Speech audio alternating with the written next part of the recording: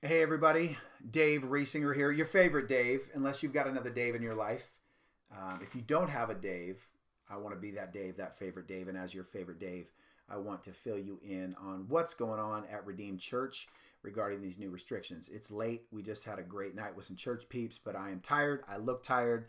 I need to get some better age-defying creams and lotions to take care of all this. Maybe call my girl Lucia. Um, Send me some Arbonne. I don't know. Anyways, we are meeting 6 p.m. Olympic View Baptist Church Saturday nights. We're going to continue.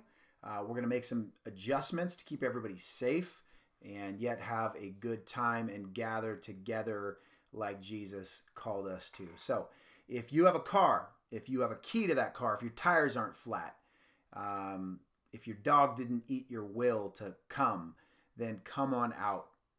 Also, your life group leader will be reaching out to you or has reached out to you regarding what we're going to do with life groups leading up to Thanksgiving and through Thanksgiving. We got a few weeks left in this session, so pay attention to that. If you want more information, you can go to redeem.church, and everything you need to know is right there.